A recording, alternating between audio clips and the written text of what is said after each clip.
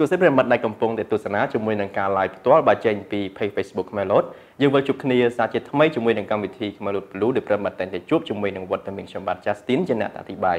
ដែលជារាល់សប្តាហ៍បើជាមួយនឹងកម្មវិធីរបស់យើងគឺតែងតែពំនាំនៅអត្ថបទចំនួន5ដែលសុទ្ធសឹងតែទទួលបានការចាប់អារម្មណ៍ខ្លាំងនៅលើគេហទំព័រ Khmerload យើងទាក់ទងជាមួយនឹងសង្គមប្លែកៗតារាកំសាន្តបច្ចេកវិទ្យាយល់ដឹងកលាក៏ដូចជាសុខភាពសម្រស់ជាដើមដើម្បីចែកជូនប្រិយមិត្តចការកំសាន្តនិងចំណេះដឹងក៏មិនខាតពេលយូរយើងចូលមកកាន់ប្រធានបទទី1តែម្ដងនៅក្នុងសប្តាហ៍នេះបាទគឺយើងនិយាយទៅជាមួយនឹងអត្ថបទតារាកំសាន្តបាទតែនេះគឺជាជីវិតដ៏សម្បូរបែបបាទរបស់តារាចម្រៀងស្រីបាទគឺកញ្ញាអបសគុណកញ្ញាដែលមនុស្សស្រីគ្រប់រូបប្រាថ្នាចង់បានចង់ដឹងថាយ៉ាងណានោះយើងចូលទៅតាមដានទស្សនាជាមួយនឹងអត្ថបទទី1ដូចតទៅជាការប៉ັດណាស់បន្ទាប់ពីលេចឮព័ត៌មានកម្ពុជាតារាចម្រៀងស្រីលំដាប់ជួមមុខកញ្ញាអបសគុណកញ្ញាត្រូវប្អូនប្រុសថកែហងមាសបានចូលស្ដីដណ្ដឹងតាមប្រពៃណីរួចមកកាន់តែធ្វើឲ្យមហាជនកាន់តែចង់ដឹងពីជីវិតឯកជនរបស់តារាស្រីរូបនេះខ្លាំងឡើងយ៉ាងណាមិញចំពោះការរស់នៅប្រចាំថ្ងៃរបស់នាងពិតជាមានភាពសម្បូរបែបទាន់សម័យខ្លាំងមិនចាញ់កម្ពុជាតារាចម្រៀងដទៃនោះទេព្រោះមិនថារបស់ប្រើប្រាស់សម្លៀកបំពាក់ស្បែកជើងគឺសុទ្ធតែមានតម្លៃថ្លៃនិងជារបស់ brand ទាំងអស់ក្រៅពីនេះកញ្ញារូបស្រស់នេះក៏មានផ្ទះវីឡាដ៏ធំស្កឹមស្កៃផ្ទាល់ខ្លួនដែលមានតម្លៃរាប់ម៉ឺនដុល្លាររីឯរថយន្តសម្រាប់ជិះមកធ្វើការរាល់ថ្ងៃវិញក៏ជារថយន្តស៊េរីទំនើបទៀតផងចំណែកឯគ្រឿងអលង្ការដែលតារាស្រីរូបនេះប្រើលម្អខ្លួនគឺមានគ្រប់ម៉ូដគ្រប់ម៉ាកមិនថាជាឈុតមាសសុទ្ធឬគ្រឿងពេជ្រឡើយគួររំលឹកផងដែរថាក្រៅពីជោគជ័យលើវិថីសិល្បៈកញ្ញាអបសគុណកញ្ញាក៏បានចំណាយទុនជាច្រើនបង្កើតរបរថ្មីលក់កាបូបដែលមាន brand ឈ្មោះខ្លួនឯងទៀតផងទាំងនេះហើយគឺជាជីវិតដ៏សម្បូរបែបរបស់ម្ចាស់បទចង់ទៅក៏ទៅដែលមនុស្សស្រីគ្រប់គ្នាប្រាថ្នាចង់បានពិតជាគួរឲ្យច្រណែនខ្លាំងណាស់ដែលឡៃសម្រាប់ប្រធានបទទី2នេះវិញបាទគឺយើងកន្លែងមកចាប់អារម្មណ៍ជាមួយនឹងព័ត៌មានអន្តរជាតិមួយបាទគឺទ្រាំលែងបានហើយរុស្ស៊ីគ្រោងផលិតកាំភ្លើងកាំរស្មីធនយៈដើម្បីកំទេចសម្រាមអវកាសអ្នកវិទ្យាសាស្ត្ររុស្ស៊ីកំពុងអភិវឌ្ឍកាំភ្លើងកាំរស្មីដ៏ធំមហិមាស្ដាប់ទៅដូចជាផែនការរបស់តួចិត្តអាក្រក់ក្នុងរឿងភ្នាក់ងារសម្ងាត់007មែនទេតែនេះជាការពិតមិនដូចក្នុងខ្សែភាពយន្តនោះឡើយអ្នកវិទ្យាសាស្ត្រដែលគ្រប់គ្រងនៅប្រព័ន្ធឧបករណ៍ជាក់លាក់ PIS ដែលជាផ្នែករងនៃទីភ្នាក់ងារលំហអវកាសរុស្ស៊ី Roscosmos ត្រូវបានរាយការណ៍ថាមានផែនការបង្កើតអាវុធកាំរស្មីដើម្បីកំទេចសម្រាមក្នុងលំហដែលអណ្ដែតជុំវិញផែនដីនេះបើយោងតាមអង្គភាពព័ត៌មានដែលគាំទ្ររដ្ឋាភិបាល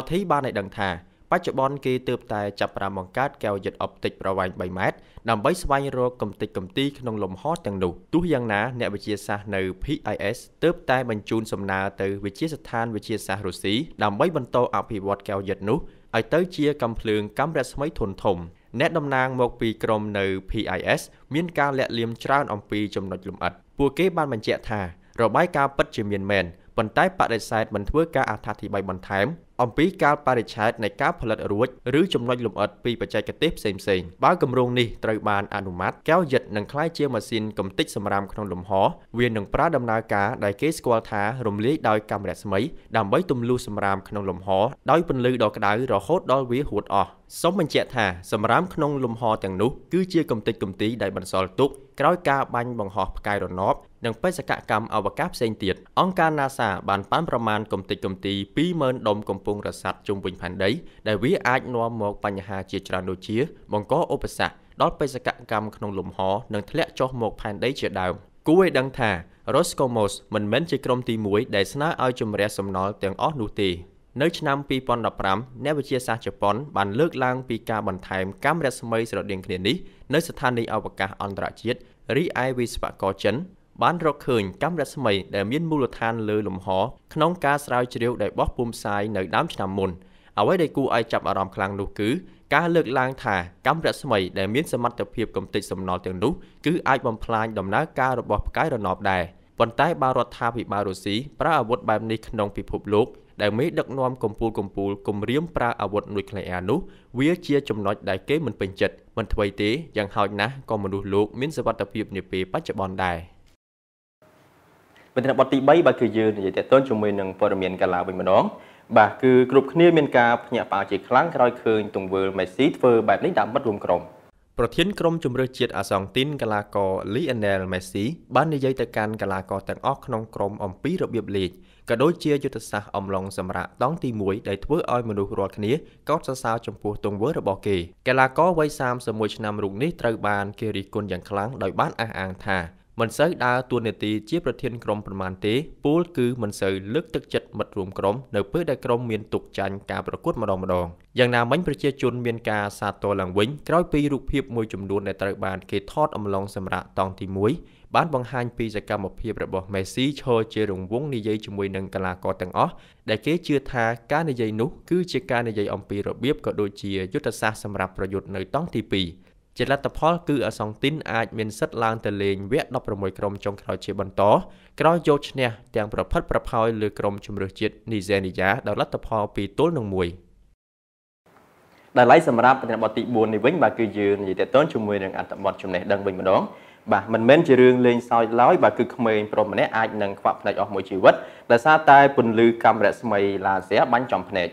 ក្មេងប្រុសជនជាតិក្រិចអាយុ10ឆ្នាំមួយរូបត្រូវរងការខូចខាតកោសិកាភ្នែកដែលនឹងអាចបណ្ដាលឲ្យខ្វាក់មួយជីវិតដោយសារតែការបញ្ចាំងកាំរស្មីដាក់កោភ្នែកជាច្រើនដងឪពុកម្ដាយនៃក្មេងរងគ្រោះអាយុ10ឆ្នាំរូបនេះក្រោយពីដឹងថាចក្ខុវិញ្ញាណរបស់កូនប្រុសមានការធ្លាក់ចុះពួកគេក៏បាននាំកូនប្រុសរូបនេះមកជួបនឹងវិជ្ជបណ្ឌិតនៅគ្លីនិកឯកទេសភ្នែកនៃសាកលវិទ្យាល័យ Thessaly ជាអកុសលអ្វីដែលមិនគួរឲ្យជឿនោះគឺថាក្រោយពីធ្វើរោគវិនិច្ឆ័យរួចគ្រូពេទ្យបានសន្និដ្ឋានថាកោសិកាផ្នែកខាងក្រោយនៃភ្នែកដែលស្ថិតនៅលើស្រទាប់រ៉េទីណាមានប្រហោងធ្លុះធំៗចំនួន2កន្លែងកោសិកាដែលរងការខូចខាតនេះជាប្រភេទកោសិកាទទួលយកពន្លឺយ៉ាងខ្លាំងបំផុតហើយវាមានតួនាទីក្នុងការចាប់យករូបភាពពណ៌និងភាពលម្អិតដើម្បីបញ្ជូនរាល់ព័ត៌មានអាំងភ្លួចប្រសាទទៅកាន់ខួរក្បាលមុខដើម្បីធ្វើការបកប្រែជាវិញ្ញាណដែលយើងត្រូវឃើញដូចសពថ្ងៃប្រសិនបើកោសិកានេះត្រូវទទួលរងការខូចខាតដោយប្រការណាមួយនោះវានឹងអាចធ្វើឲ្យពិការភ្នែកមួយជីវិតបាន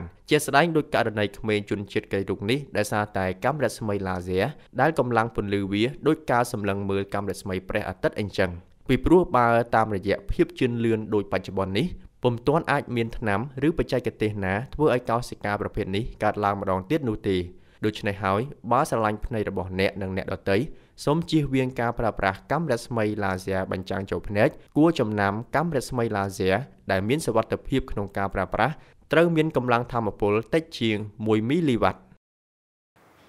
មិនទាន់ដល់ថ្ងៃទេសម្រាប់ប្រធានបទទី5នេះបាទគឺយើងនិយាយទាក់ទងជាមួយនឹងអត្ថបទចំណេះដឹងដដែលបាទគឺអង្គការសុខភាពពិភពលោកបានធ្វើចំណាត់ថ្នាក់ជំងឺញៀនហ្គេមជាផ្លូវការហើយដូច្នេះចង់ដឹងថាយ៉ាងណានោះយើងចូលទៅតាមអន្តរទេសនាជាមួយនឹងប្រធានបទទី5ចុងក្រោយដូចតទៅនៅពេលថ្មីនេះអង្គការសុខភាពពិភពលោកបានកំណត់ជាផ្លូវការហើយនៃជំងឺថ្មីមួយប្រភេទទាក់ទងនឹងការលេងហ្គេមចូលទៅក្នុងបញ្ជីជំងឺទូទាំងពិភពលោកដែលជំងឺនេះគេហៅថាជំងឺញៀនហ្គេមជាការពិតការលេងហ្គេមដើម្បីកម្សាន្តអារម្មណ៍មិនញឹកញាប់ផ្ដល់ផលវិជ្ជមានដល់សុខភាពយើងដូចជាការបំបាត់ stress និងពង្រឹងសមត្ថភាពខួរក្បាលជាដើមតែវាក៏អាស្រ័យទៅតាមប្រភេទហ្គេមដែរចំណាំមិញនៅពេលបុគ្គលលងខ្លួនលេងហ្គេមភ្លេចបាយភ្លេចទឹកភ្លេចការងារចិញ្ចឹមជីវិតឬការសិក្សាប្រចាំថ្ងៃនោះវានឹងវិវត្តទៅរកប្រភេទជំងឺមួយដែលអង្គការសុខភាពពិភពលោកបានហៅថាជំងឺញៀនហ្គេមនេះឯងក្រោយពីបានធ្វើការវិតម្លៃទៅលើទិន្នន័យដែលទទួលបានពីការស្រាវជ្រាវនៅតាមតំបន់ផ្សេងៗនិងការពិភាក្សាជាច្រើនជាមួយនឹងអ្នកឯកទេសជំនាញមកពីផ្នែកដែលតាក់ទងជាច្រើនរួចមកអង្គការសុខភាពពិភពលោកបានកំណត់រោគសញ្ញាមួយចំនួនធំដែលបុគ្គលរូបនោះបញ្ចេញឲ្យឃើញរយៈពេលជិត12ខែទើបគ្រូពេទ្យអាចវិនិច្ឆ័យថាជំងឺនោះបានរោគសញ្ញាដូចជាពួកគេអាចបាត់បង់ស្ថិរភាពនៃសតិអារម្មណ៍ក្នុងការគ្រប់គ្រងទម្លាប់លេងហ្គេមរបស់ខ្លួនរហូតឈានទៅដល់ចំណុចមួយដែលអាចប៉ះពាល់ទៅដល់សកម្មភាពប្រចាំថ្ងៃនិងពុំមានចំណង់ចូលចិត្តធ្វើអ្វីក្រៅពីការលេងហ្គេមនោះទេហើយអរិយាប័ត្រក៏ប្រែប្រួលខ្លាំងរួមទាំងកាត់បន្ថយនៅទំនាក់ទំនងបុគ្គលនិងបុគ្គល